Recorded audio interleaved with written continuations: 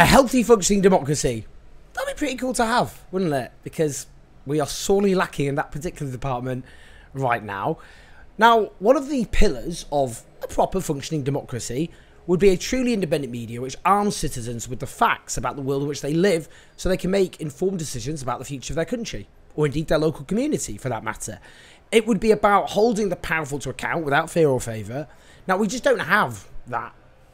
Sorry, guys, to be brutal about it, but it's just not currently on offer. Maybe we'll be lucky. Christmas this year, Santa will deliver us with a truly independent media. Now, let's just hear from Hugh Grant, who's, of course, a celebrated British actor. He was in the United States on a show, and he's been an active campaigner on media issues for a long time. I think he had some important things to say. Newspapers need power, a lot of power, because they're really important to democracy. But, he said pompously, with power comes responsibility. Yeah. And in Britain, it is a kind of uniquely UK problem. Yeah. There's no responsibility, and these big newspaper owners, largely non-tax-paying newspaper owners, are living above the law and invading the privacy of people whose kids have been killed in a road accident or whatever to get the sensational article. And no one dares to take them on in Britain because they're so scared of them, especially the politicians. And that's why politicians really, in my country, are chosen by the press. Our Prime Minister is largely chosen by dint of how much he's sucked up to the newspaper barons. So that's what my campaign is about. Do you think that Brexit has ruined your country? Well, I do. He said with a smile. Yeah. And actually, now the majority of Brits do as well. Yeah. I think that will. So maybe it'll get fixed. I hope Yeah, so. the Europeans may not want us back. They may say, well, you know, choose one and stick to it. It's also very pricey for them to get back into. Yeah, but We used to have they discount. need to. True. Yeah. I think we've lost our discount. Points were made by Hugh there, I think it's fair to say. It's had a bit over-familiar using his first name, but I don't know. I feel like Hugh Grant's been a very big part of our lives, so it kind of feels like we've got to know him, and he's got, I think some intelligent things to say. I don't always agree with him. I'm not sure he's a radical lefty socialist for a start, but he has raised some really, really important issues about the media in his campaigning. Now, he's right, incidentally, that the right-wing media basically behave like gangsters. Anyone seen as a threat to their political or commercial objectives or tries to stand up to them in any way risks getting trashed, demonised, or indeed their lives being turned over. That's whether they're celebrities or they're politicians. Now, people go, well, come on now, Owen. We've got a free press. They do what they want. They're not run by the government. And that's true. We're not North Korea. Not an ambitious place to start. I often say that, but it's true. I mean, it's just, this idea of the definition of a free press is as long as the government don't directly run the media, I think it's such a low bar. Because in practice, media outlets in Britain and elsewhere are playthings of this tiny group of often very wealthy, extremely wealthy oligarchs. Rupert Murdoch is the obvious one, but I don't know, Michael Bloomberg, or now the late Silvio Berlusconi, who ended up as Prime Minister of Italy whilst running much of the media in the country. The Barclay brothers, for example. Now, in the US alone, just 8 media corporations own 788 TV stations. And obviously, owning, having such a near monopoly, or such a large stranglehold over the means of information, that is a way of buying and gaining political influence. I mean, actually, it's interesting because owning a newspaper does get direct access to politicians. Between 1988 and 2012, Murdoch met with senior politicians in Britain at least 113 times. Even after the phone hacking scandal, so in one 9-month period alone, Murdoch met ministers or advisors at least 22 times. When Trump was president, Murdoch was ringing him once a week. It's ridiculous. Now, obviously, these are rich people. And they want to make money. And they are part of a status quo which they want to defend. So obviously they've got a vested interest in opposing policies, movements, politicians, even if they kind of modestly want to challenge the status quo from which these oligarchs benefit, in which they thrive. So that's why politicians and movements who challenge it are often just crushed by media outlets. So even when you get ideas and beliefs which are quite widespread in society, I mean, the polling shows that in the US, 57% of self-declared Democrats, tens of millions of Americans, have a positive view of socialism, but it's not like you get a load of socialist pundits reflecting those views on US TV channels or as columnists. I mean, you know, in Britain, overwhelming, well, very large majorities of people support nationalisation of energy, of rail, of water, higher taxes on the rich. But how many newspaper columnists are there advocating for those sorts of ideas, even though they're so widespread? Now, obviously, just because they're widespread in public opinion doesn't mean newspapers want to give them a platform, because they are threatened by those ideas. Of course, that's the whole point.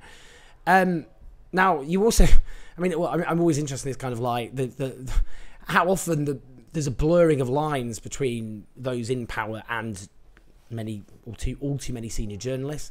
I'm not just thinking of like, I know examples of journalists being like godparents to the children of politicians, or going on holiday, or having sex with each other. But also, I mean, just, you know, you had one example. James Forsyth was the political editor of The Spectator magazine, a weekly columnist for The Times and formerly The Sun and The Mail on Sunday. Best man at his wedding was the now Prime Minister Rishi Sunak, who was Conservative Chancellor of the Exchequer, of course, under Boris Johnson. They're godparents to each other's kids. His wife, Allegra Stratton, was a former BBC and ITV journalist, former Guardian columnist, I should say, not Guardian columnist, Guardian reporter. Now, she became the spin doctor for Rishi Sunak and then Boris Johnson before her downfall during the whole Partygate saga. Well, he ended up getting a job. He now as a speechwriter for Rishi Sunak. It's ludicrous. I mean, we're not even talking about the BBC, which I've talked about at length before, where, you know, Boris Johnson, Theresa May, David Cameron and Rishi Sunak have all hired senior BBC figures as their spin doctors. I forgot to mention George Osborne also did that. So, you know, it's that closeness often. And, you know, you can see it in Britain. The editorial stance of most newspapers is very right-wing in an aggressive way. They aggressively support the Conservative Party, particularly in elections, and, you know, use that to try and monster Labour. You know, under Tony Blair, a part of the Faustian pact made with the establishment and to get the support of, for example, Rupert Murdoch, was obviously not threatening the status quo and the establishment, which is what, you know, Tony Blair stuck to that end of the bargain. It's interesting too about the social background of journalists, because in Britain it's the second most socially exclusive profession after being a doctor. That was a government study that found that. The number of people of colour working in journalism, 8% compared to 12% of the wider labour force. Working class representation fell to a record low recently. An astonishing 84% of journalists from higher socioeconomic backgrounds, 16% from low or middle. And then you've got, you know, lack of female representation, particularly as you get to more senior positions.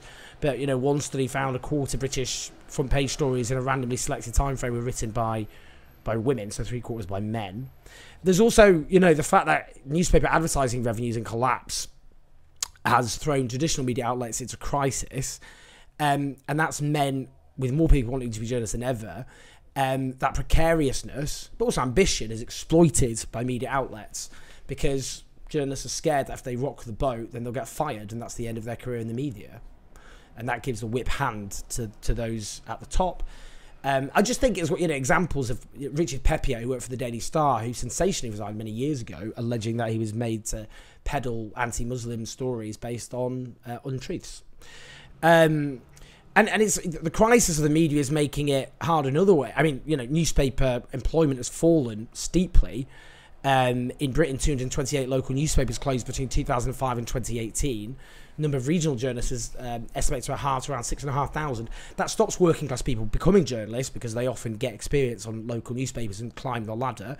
Unpaid internships is another thing that makes it financially prohibitive, because often journalists get their foot in the door through unpaid internships, often because they're friends or relatives of people who already work in the media. But also, you have to work for free to get that experience on your CV to get into the media. But obviously most people can't afford to do that, to live for free in London often, or to do expensive postgraduate qualifications in journalism, which most people can't afford to do. But it's interesting, as you get you get this people from gilded backgrounds as journalists, relatively speaking, but as also the number of journalists declines, PR, public relations, increases. What PR does is manipulate public perceptions and attitudes on behalf of wealthy clients.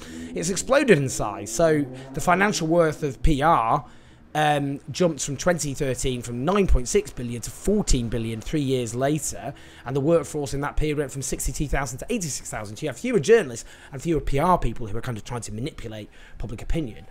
These are just some examples of how the media is broken, how it is often the plaything of very rich media moguls, how it's journalists come from disproportionately privileged backgrounds. There's a lack of representation for voices in society who often suffer the worst forms of oppression in society, and they're often scapegoated, where you get media outlets punching down, attacking refugees, Muslims, migrants, trans people, saying complete untruths about them, and then when they're forced to do a correction, it's on page 53, right at the bottom so no one can see it when it was on the front page or whatever. And you get the rise of public relations and the decline of the number of journalists, so you end up off copy regurgitating what PR wants you to hear on behalf of wealthy clients. These are some examples. It's not a functioning democracy. So I'm glad Hugh Grant is fostering and supporting this debate, and I want to hear more. I want to hear your thoughts, though, as ever. Do leave them in the comments. I always read the comments, so do leave your comments, your thoughts. Do like and subscribe. Do support us on patreon.com/OwenJoes84. And I'll see you in a bit. Lots of love.